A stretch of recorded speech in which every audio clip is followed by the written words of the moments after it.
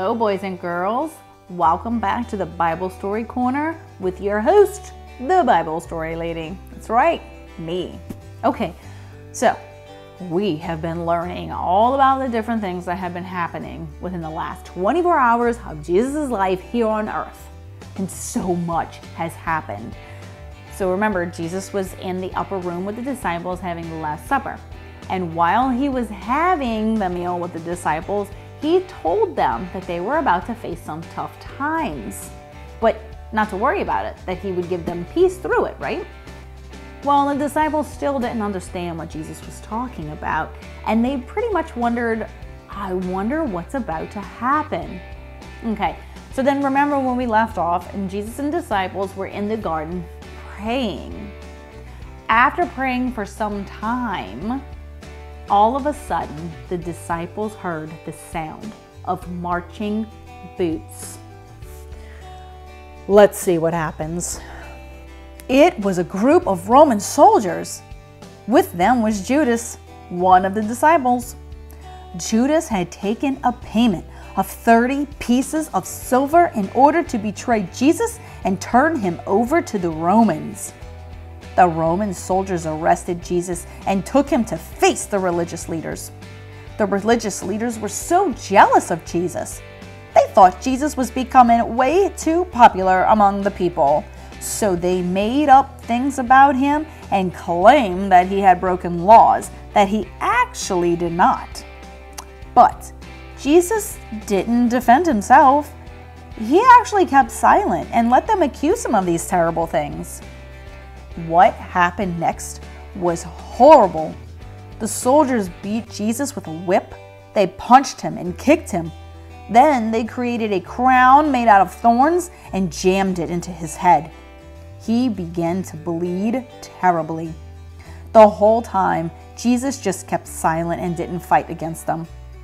Jesus was brought before Pilate, who was a judge of that time. And Pilate couldn't find that Jesus had done anything wrong, but the religious leaders insisted that Jesus was guilty. So Pilate let the crowd decide. Pilate asked the crowd what they wanted to do with Jesus.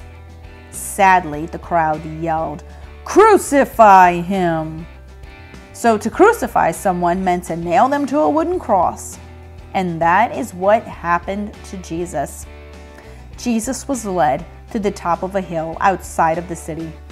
It was there that the soldiers nailed his hands and feet to a cross.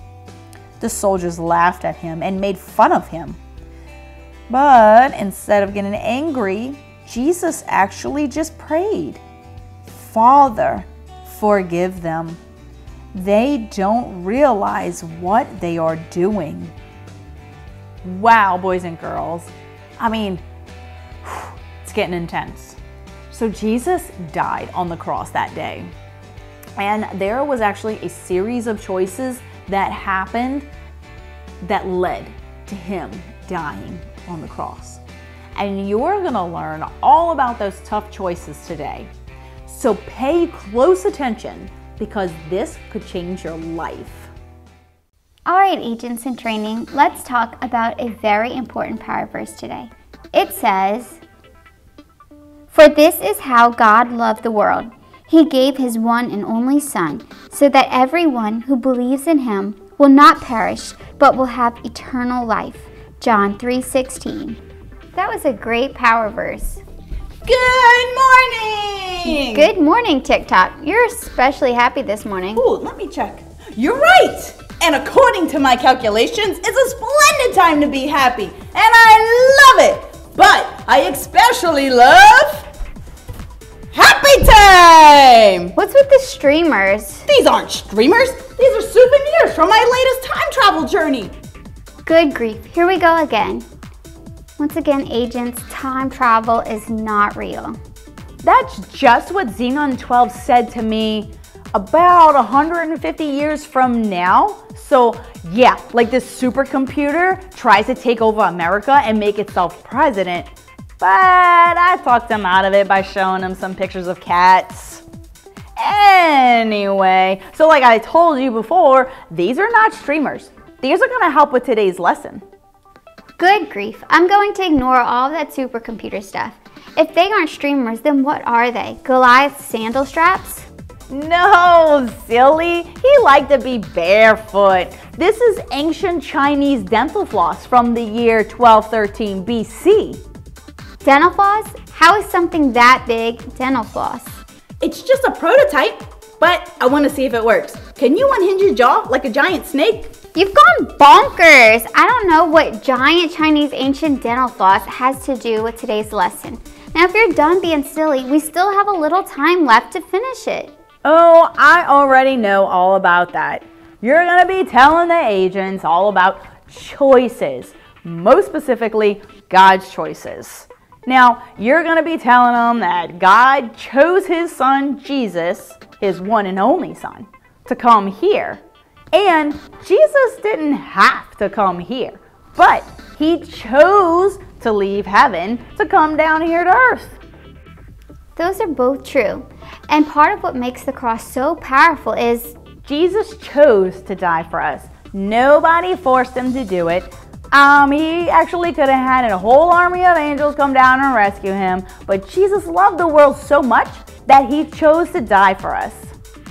Once again, you're absolutely right. I've just got one thing left to say. Pumpkin weasels. Pumpkin weasels? Ha! I got you, you so-called time traveler. If you really were a time traveler, you would have seen that coming, but you didn't, so I got you. Didn't I? Didn't I?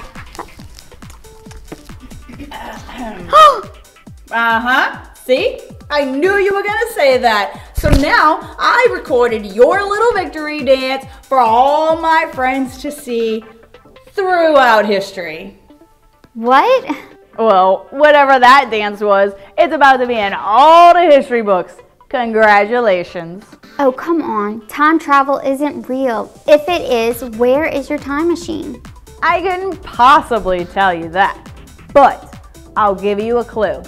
It involves green pea soup and a broken escalator. That doesn't make any sense. Well, who says it has to? All right, agents, I'm TikTok and I'm out of time. See ya. Well, that was interesting and embarrassing. But let's learn more about tough choices. Over to you, Agent Fonta. Hello, agents in training. My name is Agent LaCroix, and this is Agent Fonta. And today, you're going to learn more about tough choices. Life is full of choices. Some are easy, like what color of socks to put on in the morning, blue or black. Or there's the easy choice of which type of cereal to eat for breakfast. Even when playing, there are some choices to make that aren't too hard, like which video game system is better. Those choices are easy, but some choices we have to make in life are really tough. Choices like where to go to college, what job or career we want, or even who we will marry. Those aren't easy choices at all. Choices are just part of being a human being. The choices we make can make or break our futures. But we are not the only ones who have had to make some tough choices. For the next few minutes, I want to show you some tough choices that had to be made that affected all of us.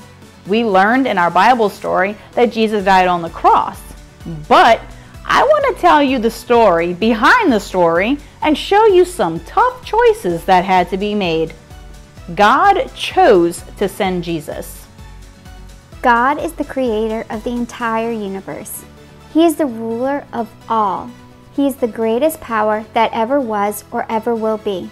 He doesn't have to do anything, does he? Nobody can make God do anything.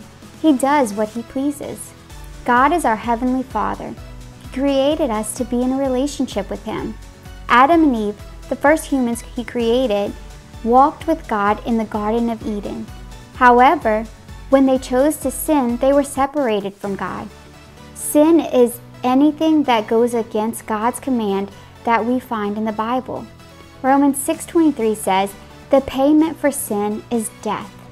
So, God made one of the toughest choices of all. Our power verse teaches us about that tough choice. It says, "For this is how God loved the world. He gave his one and only Son, so that everyone who believes in him will not perish, but have eternal life." God chose to send his one and only Son, Jesus, to come to earth and die in our place. That's a tough choice. Can you imagine being a parent and choosing to let your child die in someone else's place when they were innocent? That is a tough choice. But that's how much God loved us. He chose to send Jesus to earth. Not only that, but Jesus chose to leave heaven. Jesus lived in heaven, the most perfect place in the universe. He had the perfect life as the Son of the Creator of all things.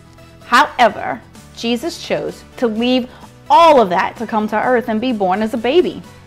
Now, if you remember, Jesus was born in a stable with a bunch of animals around. And that's not exactly a birth fit for a king, is it? That's why Jesus' choice to leave heaven is so amazing. He left a perfect home to come to be a human being just like us. But the toughest choice of all was Jesus chose to die on a cross. Jesus let the men arrest him. He didn't say a word. Jesus let the religious leaders accuse him, even though he was innocent. Jesus let the soldiers beat him and nail him to a cross. He didn't fight them. As the Son of God, Jesus could have called 10,000 angels at any time to come and destroy the soldiers who were mistreating him. But he didn't. He chose to die on a cross. Why? Because of you, because of me. Jesus knew that this was the only way we could ever receive eternal life and forgiveness of our sin. Jesus chose to die in your place. Most of us can't imagine choosing to take someone else's punishment when we are innocent. Can you imagine if your brother or sister disobeyed your parents and then chose to take their punishment for them? Most of us would probably never make that choice, but Jesus chose exactly that just for you and me. Today, we're going to thank him for making that tough choice. As we remember what Jesus did for us, let's thank him and worship him together.